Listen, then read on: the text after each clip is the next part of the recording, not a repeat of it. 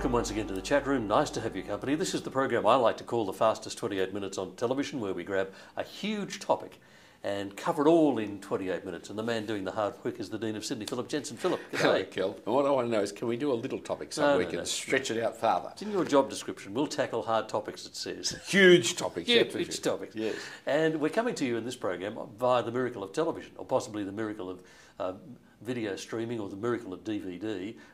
In fact, are they miracles? That's funny, isn't it? We use the word miracle in lots of loose ways, don't we? Different ways. Yes. I mean, what do we mean when you say it's the modern miracle of? It's just something that we couldn't imagine previously, is it? Or something I can't explain. If I don't know what's happening under the hood, you can't explain. It's a miracle. I live in a miraculous world. We all do. We all do. Yes. But sometimes it just means highly unlikely or unusual experience. If someone got 3 hole-in-ones in 3, they say, oh, it's miraculous round of golf, which just means highly unlikely, highly unusual. What is a miracle really? Oh, I don't know in that regard then. I mean, in the Bible, it translates words about wonder, amazement, astonishing. So it's used like miracle in the sense we're meaning. We're surprised. We're surprised. Yes. But also there's a word sign, symbol, which... So Jesus, especially in John's Gospel, has a certain set of signs, like the turning of water into wine, which we would call miracles. Right. But the word has its kind of philosophical, theological kind of control through the idea of a suspension of natural order. There are laws of nature, and if they're stopped for a bit, that's a miracle. Yes. So something doesn't have... I pick this cup up and I drop it, but it actually doesn't go down, it goes upwards. Yes. Well, then the law of gravity has been suddenly suspended or overcome, or... What only the special effects department in Hollywood can do. Yes. If we see it happening, that's a miracle. My father used to say it's all done with smoke and mirrors. Yes. Never believe anything. And wires and computer-generated special effects. That's right. Well, there's a special effect of a golfer walking out on the water, which you've got to say, well, that's a special effects thing, isn't it? But if we saw it on Sydney Harbour or Warragamba Dam, we'd say, that's a miracle. No, my father has taught me it's done with smoke and mirrors. It's all done that way. But it wasn't done in biblical times with smoke and mirrors. No, presumably not. So there really were laws of nature which were changed or... Yes, now our problem lies with these laws of nature. Right. That is... God has created the world, and He's created it in an orderly fashion, and so it continues to operate. Now, in the 18th century, we discovered machines, and with the discovery of machines, our way of thinking changed. That's like the discovery of computers in the 20th century. People now use computer language to talk about downloading ideas. And so we think as if the brain is like the hardware and there's programs on it that are the software that are... Yes. And the brain is not like that, really. No. But the computer is such an incredible invention that it has now taken over the way we think about all kinds of things. Well, the 18th century, 18th century, the Industrial Revolution, machines were incredible. Steam, clockwork. Yes, and the making of cloth by machines. Yes. One of the spinning jenny and so on. And so instead of individuals having to do everything, this machine just did it all the time. So it becomes a model. It's a model that dominates the way we think. Yes. We think, this is obviously so clever, this reality must be like this. Yes. And so the world became like that. Right. Now, that then moved God into what is technically known as deism. So the machinists, the people who said the world's a machine, God's the machine maker, they are called deists. Deists. Right. D-E-I-S-T. Yep. And so God is like the clockmaker. He's made the clock, He's wound it up, and now it is just ticking along by its laws and rules. Inevitably, unstoppably, it is just ticking along. So that's where the idea of laws of nature come from? And they are firmly fixed. Right. Once the machine is made, there is no alteration, that is it. So before the machines, we would have said, well, it's the regular pattern. Yes. After the machine, we say it's the unchangeable law. That's right. And so we then look for miracles in terms of God sticking His fingers in the mechanism. Yes. And stopping things. So if my cup goes upwards, well, it's because some law of nature has been intervened with God, and that's a miracle. Yep. So it's breaking the laws of nature becomes the miracle, and therefore it becomes for the deist a sign of God's existence. If you want to know, if you want to prove God exists, look, here's a miracle. Here's something. Now, all kinds of consequences of it. I mean, on the one hand, you have people who therefore get rid of God altogether because there's just this machine operating all the time. And if I could ever find out how it operated without the person building it in the first place, I can dispense. And to some extent, the naturalists who were persuaded of Darwinianism in the 19th century, it meant they got rid of God. There's an explanation for the machine that doesn't need a starter. The other thing it does, I've had people say to me over the years, the machine runs without God. I don't disbelieve in God. No, God's there, but long way off. Yep. Not interested in us. That's right. That comes out of deism, doesn't it? That comes out of it as well. So there's a big hailstorm in our place, or I don't know, 5-10 years ago, I can't remember when now, but all our suburb got these huge hailstones falling on us and wrecking our roofs. And several people around us said, I thought it was the judgment of God, I thought it was the end of the world. And all kinds of, some semi-superstitious things were said by people. I commented on this in a magazine, got a very strong answer back from someone saying it's ridiculous to think it's the hand of God. It's just the laws of nature. Right. God's not involved. The laws of nature run the world. And so to think of God in the middle of a hailstorm is superstitious and nonsense, because God's not there. The hailstorms come for laws of nature. Is it appropriate at this stage for me to say, look, is the Bible deist? Does the Bible say what God does is to set the world running and then stand back? Yes, it's very appropriate to make sure that no one turns off at this stage of the game and only gets Yes. half the story. Not that anybody would, of It's course. riveting, isn't it? It's Yeah, riveting. of course it is. The Bible is against deism. The Right. Bible's theistic. That is, God has created and supervises and organises the continuation of everything that happens. So Jesus says, not a sparrow falls to the ground without the will of the Father. And every hair on my head is numbered. And so hourly, daily, every time I comb my hair, God is actually involved in recalibrating the numbers in heaven. God is involved intimately in the most small, insignificant details, such as how many hairs I've got. A mutual friend of ours says God knows every hair of my head and where they've all gone. Yes, that's right. But the point is that the so-called laws of nature then are God actively at work. It is God holding the molecules and the subatomic particles together. Doing it in a way that is regular and consistent. Yes, if God stopped, it would fall apart. Yes. Yes. And if God was a fickle God, he could do it differently. But he's not a fickle God. And so he does it consistently in the same pattern all the time. Or if he does do it differently, it's for a special reason, to attract our attention or to tell us something. I'm not even sure that he ever does it differently. Right. That is, the way the world is constructed is much more complicated than we normally think. Yes. And he can use the laws of, the so-called laws of nature that he has created. He can use them any way he likes. So Human beings can be overconfident that we understand all the details. Sure. When in fact there's a lot more Sure. subtlety and sophistication than we the understand. crossing of the Red Sea, you would think was a massive miracle when the waters part and all the people of Israel cross across. But the Bible tells us God sent a great north wind to do it. Yes. East wind? East a wind. great wind. East wind. And so that God did it is what the Bible says. But God didn't suspend natural laws in order to do it. He used them. He used Yes. them. And there's a classic, I remember a story of the man who falls out of a skyscraper. Now, can he be saved? The deist says no. Once you let go, gravity takes over. That's it. And so there's no point praying to God. God can't do anything. It's fixed.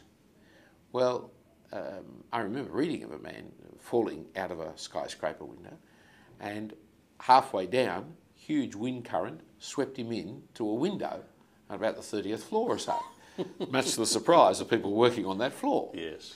That is, God can save a person, but he doesn't have to suspend nature to do it. He can use The laws of the wind were the laws, and they Yes, so-called laws of nature Yeah. were operating. And so he operates through what is in this world.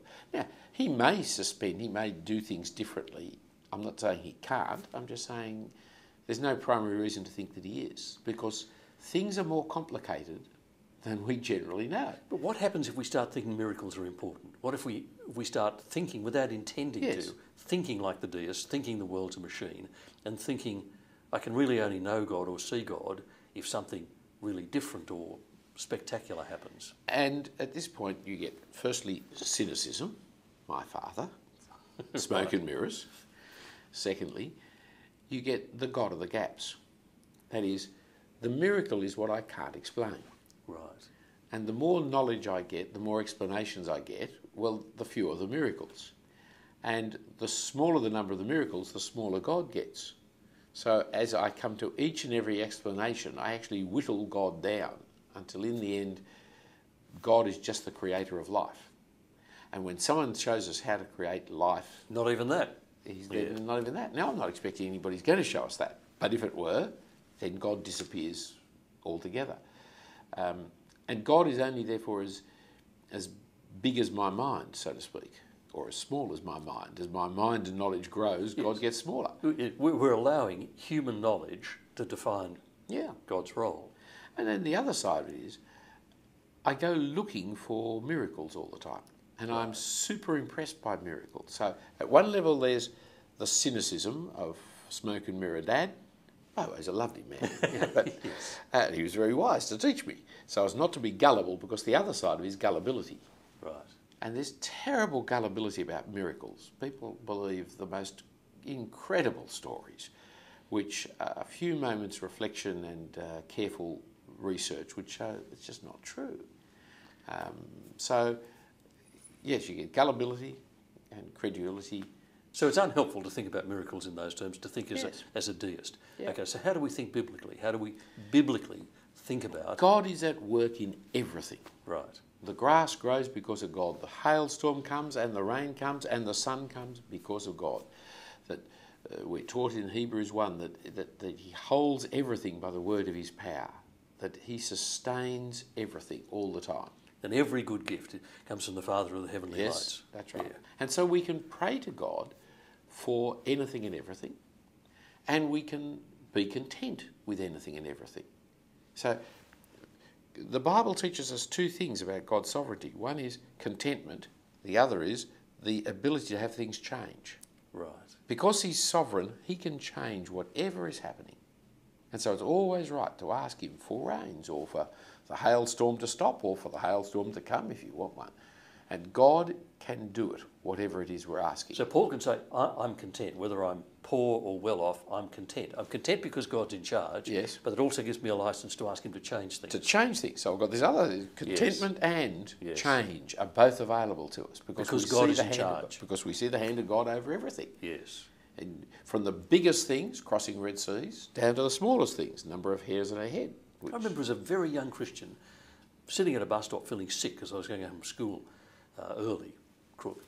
And I prayed for a bus, and a bus turned up. Now, Yes. as a very young Christian, that impressed me. Yes. But it was still the right thing to do. It's the right thing to do. It's to pray for it. It's the right thing to thank God for it. But you've got to be careful about the analysis Right. of saying every time I pray, therefore God will always send me along, or that happened because of my prayer. Because God may have said, oh, poor Kel, I must send that bus to him quickly. Then again, maybe God didn't. So does that mean that the things we see happening aren't self-explanatory, don't explain themselves? That's right. And that's one of the great problems about miracles. I see something extraordinary and I give an explanation of it. My trouble is my explanation becomes the reality in my head.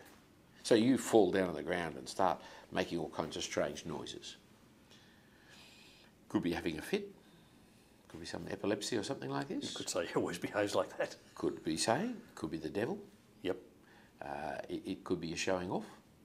It could be that you actually set this up with the others just to make me look foolish in front of the camera as I try and work out what's Kel doing down on the floor. And Or it could be keep imitative. talking. I've seen someone else do Could this, be that. and I think it's what the group expects of me. That's right. So I've got a whole range of could-bes. Yes. When someone comes along and says, "Oh, that's the devil," and everyone around says, "Oh, that's what it is. That's what the devil does." Yes. You see, and so then you assume it's true. I've never really worked it out. I've studied it a little bit, but it's like hypnotism. You know, there's a whole. You remember the old hypnotist shows? They used to give a kind of an aura of believability about. Yes. What was his name? Franklin. The great Franklin, he used to bill great. himself as. The fact that he's great, you see. Yes. And you see him hypnotise some people, you think, he has power. But my experience of hypnotism is it's just a biofeedback system. It's not all that hard to work out how to do it or what it is. It works with certain kinds of personalities, suggestible people, more than it does with others. People used to say things like, "Don't look in his eyes." Yeah, don't look in his eyes. Yeah. But if he did anything, he just talked to people. It was the way he talked and the sound of his voice, and that triggered off. And they used to have, I don't know about him particularly, but those kinds of travelling shows used to find suggestible people who like being hypnotised. Yes. So the first few ones would work, which would then make everybody else think he can do it and makes it more likely the next ones will. So the only ones he keeps on stage to do the clucking like a chicken routine are the ones he's worked out as susceptible. Yes, that's right. Yes. So, but the definition, the explanation of what's happening defines the reality so much so that you think that what the explanation is true. Right. Now, the important thing about the miracles of Jesus is not that they're miraculous or that they're gee whiz wonder things. It's what they signify. Right. It's the explanation, not the event. Yes. If I'd come along as a hypnotist and I said I'd been given special powers by UFOs that had visited us and people believed that explanation controls That's right. what they see. That's right. But so it's the explanation that the matters. explanation becomes critical. So Yes. Jesus says, remember the parable of the rich man and the poor man, and they both die. Yes. I've got to get this right way now. The rich man goes into Hades and is punished, and the poor man is up on Abraham's bosom, which Yes. I always thought was a very strange place to be as a child, because I thought bosom was a naughty word that only women had them anyway. And so why Abraham had one, I don't know, and why he was on it, I could never work out. Meanwhile, there's the poor old rich man saying, "Send me a drink of cold water. It's pretty hot here." And Abraham says, no, it can't be done. There's a gulf between the two of us that can't be crossed. And so he says, well, send him back to warn my brothers. Right. Now, Abraham says at that point, your brothers have Moses and the prophets. If they will not believe Moses and the prophets, they will not believe even if someone rises from the dead. So Moses and the prophets means Scripture, the Bible. And if they Old Testament. won't read the Bible, and if they won't believe the Bible, then they won't believe in even someone coming back from the dead. Because it'll be, that's smoke and mirrors, because their father told them. Yes, so their interpretation will block out. Will block out what the reality is. And so there is no miracle that can persuade anybody. A friend of mine sat up all night with a Hindu once explaining about the resurrection of Jesus. And after looking at all the evidences, the man said in the end, yes, I believe you're right. He did rise from the dead. And so my friend said, you'll become a Christian then, will you? And the Hindu said, no, there's lots of people who've risen from the dead in India. It's like the case of Pinchas Lapide, the Jewish scholar who came to the same conclusion and remained Jewish. And re-explained the whole history of Israel to take into account the fact that Jesus rose from the dead. Yes. Because the evidence was overwhelming, but he couldn't believe that Jesus was the Messiah. They won't believe what the Bible is really saying. They won't believe even if a man comes back from the dead. And so Jesus warns us against people who believe because of miracles. The end of John chapter 2, he doesn't trust them, does he? He doesn't trust himself to people who believe because of miracles. Right. And it's a really interesting introduction to Nicodemus. See, our Bibles are chopped up into chapters by people hundreds of years later. But if you just forget the chapters, Jesus doesn't trust any man because Jesus knows what's in a man, who believes because of miracles. Now, there was a man called Nicodemus, and he came to Jesus at night and he says, you must come from God because of the miracles that you're doing. Yes. And we've just been sent a signal saying, don't trust this man. Him. And so Jesus says to him, before he's even asked a question, Jesus says, you've got to be born again. Believing in me because you've seen me do miracles is not what Christianity is about. Yes. Being born again is what Christianity is about. And it's interesting, again, at the end of chapter 4 of John's Gospel, same kind of thing. Jesus says, we're told, Jesus went to his home country. And then we're told, a prophet is without honour in his own hometown.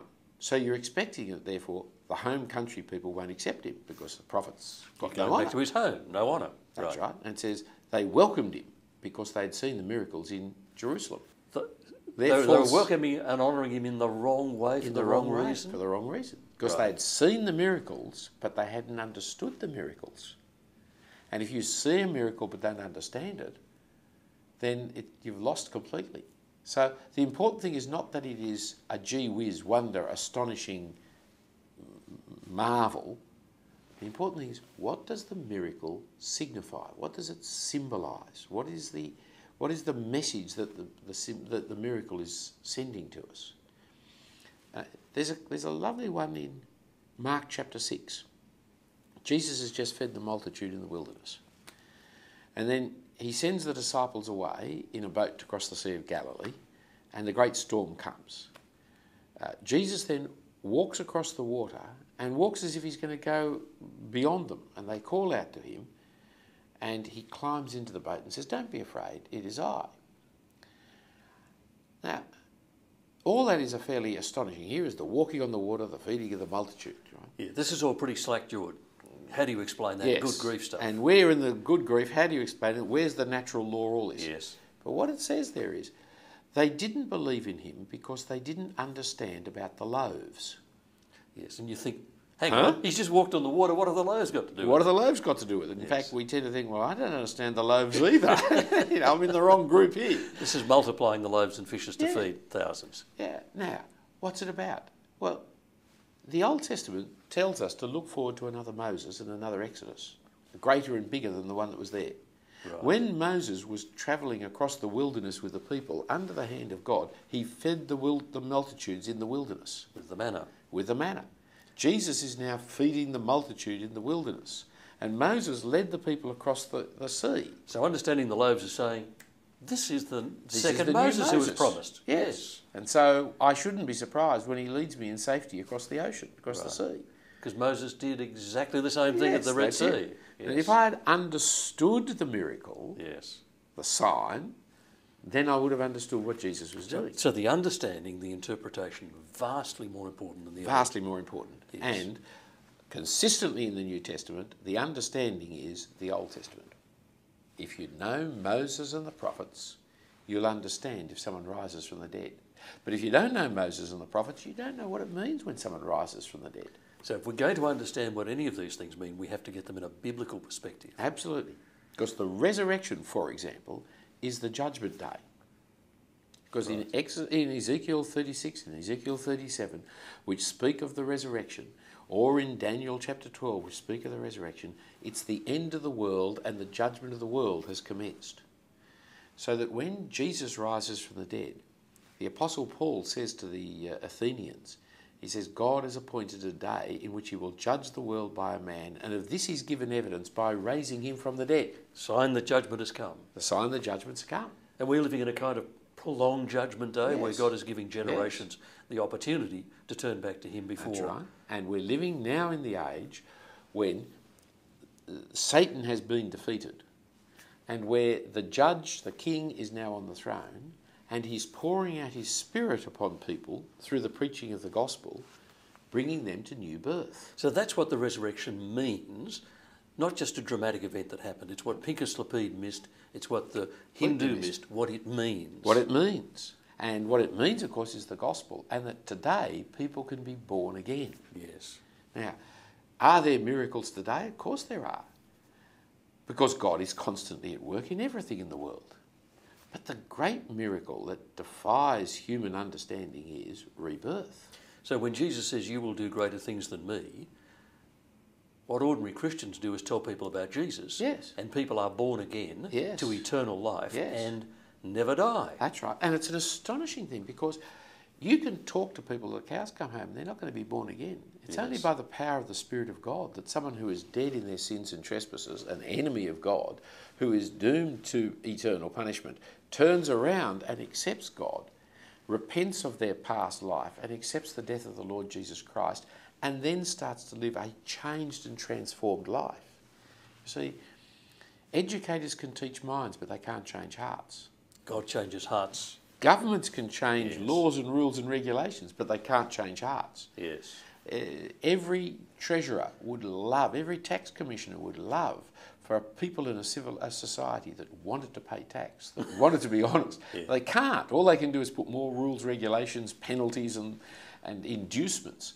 But God changes hearts. And God changes hearts when we tell people his message from Yeah. his book, which is why the gospel is the power of God That's unto right. salvation for all who believe. And that wonderful story of Mr. Eternity, you know, the little Yes. petty crim, alcoholic, wife bash, the man whose life was completely down the gutter.